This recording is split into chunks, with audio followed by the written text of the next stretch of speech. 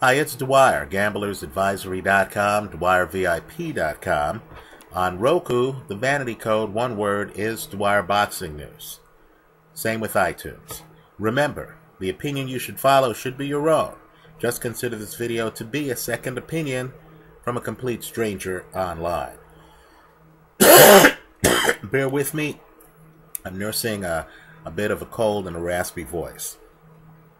Now, longtime subscribers here online know that in last year's Super Bowl, with the Denver Broncos and Peyton Manning favored, I took the Seattle Seahawks. Right? People who bought the pick I posted online for the Sunday night game between the 49ers and Denver know that I took Denver and laid the points. Right? I have mixed feelings about Peyton Manning. Right now, Peyton Manning, of course, is being lionized in the press. There are conversations. I just watched a show on NFL Network where they asked whether he's the greatest quarterback of all time. Right? I don't believe he is. I don't want to sound like a hater. Certainly, he's a great quarterback. Yes, he's earned the touchdown record. But let me just say, if you were to go around Northern California and just canvass people over 40 years old who remember back to the 49ers Roman Empire, I'm just telling you, most of the people would look at you incredulously if you asked that question, and they would say, oh, you mean the greatest other than Joe Montana? Now, let me just say, I believe Peyton Manning is excellent in the regular season. I'll take Peyton most of the time in the regular season. But let's be real for a moment. In the postseason, he had a problem beating Tom Brady, another guy on the great quarterback shortlist, in the AFC championship games. With regard to the Super Bowl, understand that Peyton Manning was favored over the Saints, and, of course, lost that game. He was a big reason why they lost. He threw a key pick to Tracy Porter, right, in that game. Understand, Peyton Manning, in the last Super Bowl, had a terrible Super Bowl against the Seattle Seahawks, right? Peyton Manning has a losing record in Super Bowls. If you look at the playoffs, too, you're going to find out that teams like the Jets went into Indy and beat Peyton and Indy in the playoffs. Right now, I believe the problem with Peyton, and let's get away from the numbers, right? Because, again, the numbers don't match each other, right? Different eras have different numerical benchmarks. You look at the completion percentages of great passers, people like Joe Namath, right? First man to pass for 4,000 yards. People like, in a season, people like Terry Bradshaw, right? And those numbers just don't compare to the numbers today. The passing game in the NFL has completely evolved. Right? You're literally comparing apples to oranges when you go back through, NFL history and try to look at constants. Right? The number of touchdowns in a pro career today simply isn't analogous to the number of touchdowns in a pro career back in Joe Montana's time. More importantly, though, just in terms of leadership, a story has surfaced that underscores why Peyton Manning is not, let's say, a Joe Montana. And that's because, well, first let's say the story. After the game, there was an innocent celebration where teammates of his kept the touchdown ball away from him. It looked great, right? It looked like fun. You thought, hey, these teammates take Peyton lightly, right? They're playing around with the quarterback they love. Then, of course, you come to find out that was rehearsed, right? That Peyton Manning, who really is a micromanager, without, according to insiders, the ability to laugh at himself, right? He doesn't like being the butt of jokes, whatever the public persona, right? Micromanager Peyton Manning is the one who came up with that celebration. He talked to his teammates and convinced them to go along. What looked like a spontaneous celebration wasn't. It was yet another example of Peyton Manning being too much of a control person, right? Now, the problem with Peyton, in my opinion, is that he's too much of a bean counter. If you're looking for a leader, you need someone who's empathetic. You need someone who understands the temperature in the room. With a nod to John Nash and game theory, you need someone who's going to look around at his teammates and who's going to do a calculus in his head and realize that while mathematically play A might be better than play B, in the real world, your teammates are too anxious. This game is too big. The odds of them blowing play A are too great for you to call it. You need to keep it simple enough where the play is able to be run perfectly given the tension and the anxiety caused by the bigness of the moment. Right? Peyton Manning calls so many audibles that I believe it throws off his team in big games. Right? You hear these stories about guys going into playoff games or Super Bowl games, and they're amped up. They can't even feel their legs. Right? You know, even great players. Thurman Thomas lost his helmet at a Super Bowl. Right? It's different. It's a big moment. You've played all of your life, and now here it is. Playoff game. Super Bowl game. Sometimes teammates need to be calmed down. Sometimes the quarterback can't go to the line of scrimmage and every play start yelling out an audible. Every play start yelling out, you know, Omaha, Omaha. Have his teammates who are already on pins and needles every play, listening to the cadence to figure out if the play is being changed at the line of scrimmage. You know what? You can be a great tactician. You can be a master at changing plays at the line of scrimmage. But there are going to be some days when you don't want to do that. Why? Because you're plugged in enough emotionally. Your EQ is high enough where you realize that doing so is going to be counterproductive given the mood. Now let me tell you Joe Montana's story. Right? I believe exactly what Peyton Manning is lacking. Right? The mindset that has him choreographing victory celebrations, for example. Right? Exactly what he's lacking is what Joe Montana had. Montana was in a Super Bowl against Boomer Esiason's Cincinnati Bengals, right? Boomer, Ickey Woods. And the Bengals, frankly, had the Niners beat. Right? The Niners had to go 92 yards to score just to stay in the game.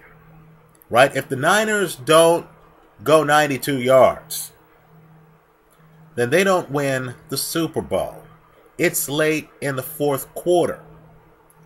Joe Montana is in the huddle, and he notices that his teammates are hyperventilating. I'm not making this up. He notices that teammates are nervous. It's now or never. This drive, 92 yards. What a great leader does is what Joe Montana did. Montana at that point turned to his tackle, Harris Barton, and he said there, in the stands, standing next to the exit ramp, "Isn't that John Candy?" Barton and the rest of the O-line then gets distracted. They look over where Joe's looking. They see it's John Candy. Everyone smiles, right? The tension is diminished.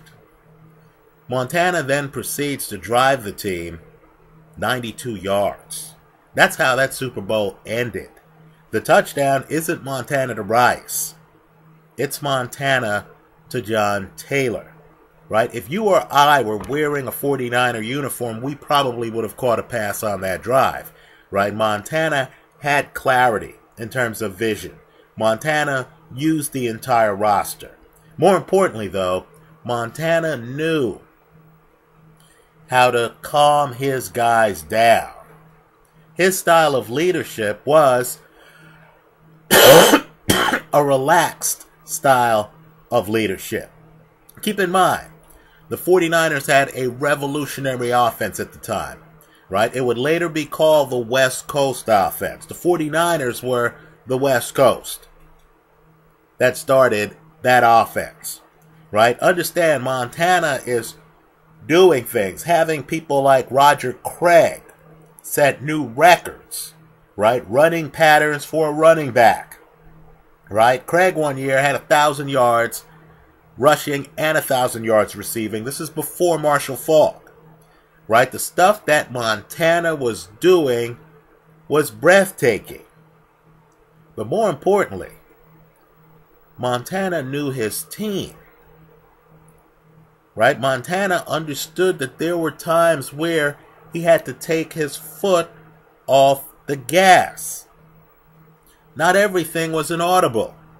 Not everything was Omaha, Omaha, Omaha. He understood that at times he had to let other guys lead. It was a team with strong personalities. Even on offense, Jerry Rice, right? Roger Craig. On defense, Ronnie Lott, right? Understand, Montana understood that he needed at times to let the team lead, right? The 49ers were excellent in the playoffs. Montana, 4 Super Bowls, no picks, right? There's no Tracy Porter moment. Understand, Peyton Manning's already lost 2 more Super Bowls than Joe Montana, who's won 3 more Super Bowls than Peyton Manning, right? Montana had few peers in the postseason as a technician, but he also had few peers in the postseason as a teammate, as someone who understood that there were moments where guys were going to be hyperventilating. By the way, if you get deeper into 49er folklore, you're going to find out that during that drive, the 92-yard drive, according to Bill Walsh, the head coach at the time, Montana, who's calming down teammates, himself during the drive asked to be taken out for a play because he himself was hyperventilating, right? Walsh knew it. Nobody on the field did, because that's who Montana was. So when I'm hearing about Peyton Manning and best ever and stuff like that, look, touchdown records are nice, right? He's not Montana in the postseason. He's not Montana in Super Bowls. Simply put, he's not Montana in postseason huddles, right?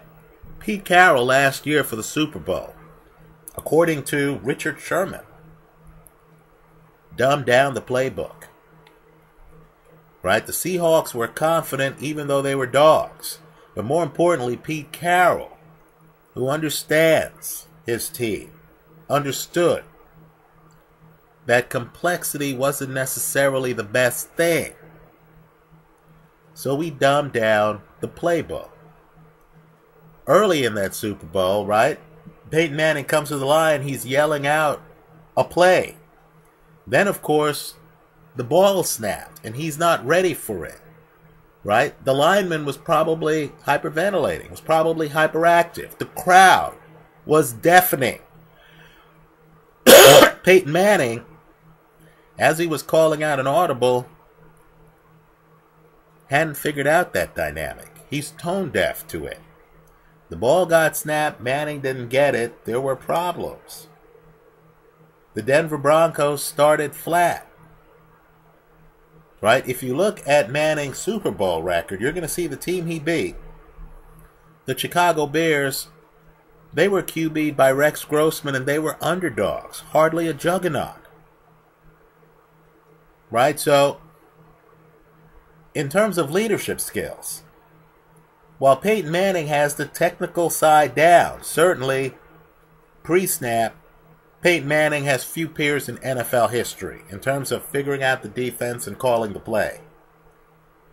But there's more to football than that. In terms of leading men, in terms of reading the temperature in the room, in terms of looking at teammates and understanding what needs to be said, in terms of finding a John Candy in the stadium to calm down teammates, Peyton Manning doesn't belong in the same sentence with Joe Montana.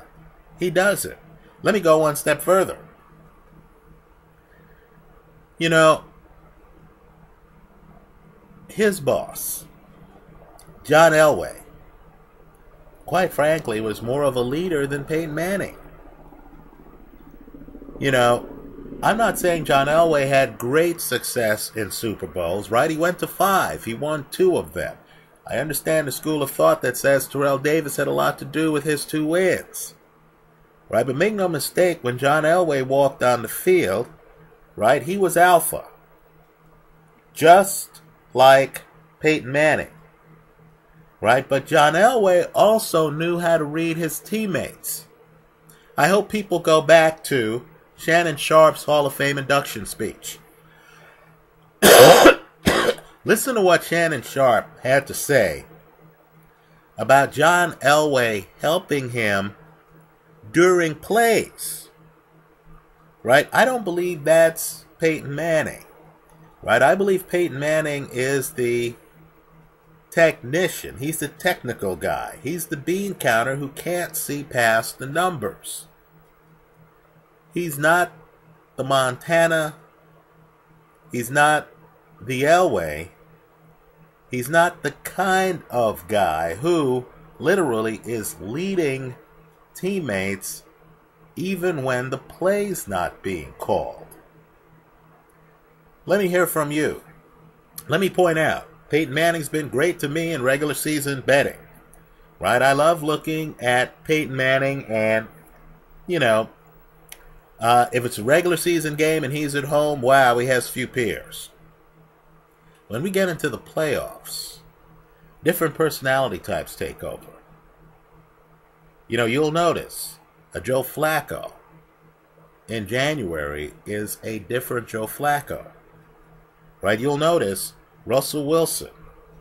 Right? Even when the ship was going down against the Rams this weekend, keeps his head, is a cool customer, can rally teammates. Right? In the postseason, I have to tell you, things change. I look at Peyton Manning and I then see too many beans being counted. Not enough recognition of what's going on around him. Revisit the beginning of last year's Super Bowl. See him barking out a long count at the line with a deafening crowd and linemen that couldn't hear him. I don't think Joe Montana would ever be in that position. I don't think Joe Namath would be in that position. Let me hear from you. Leave your comments for me here online. Visit us at gamblersadvisory.com. Thanks for stopping by.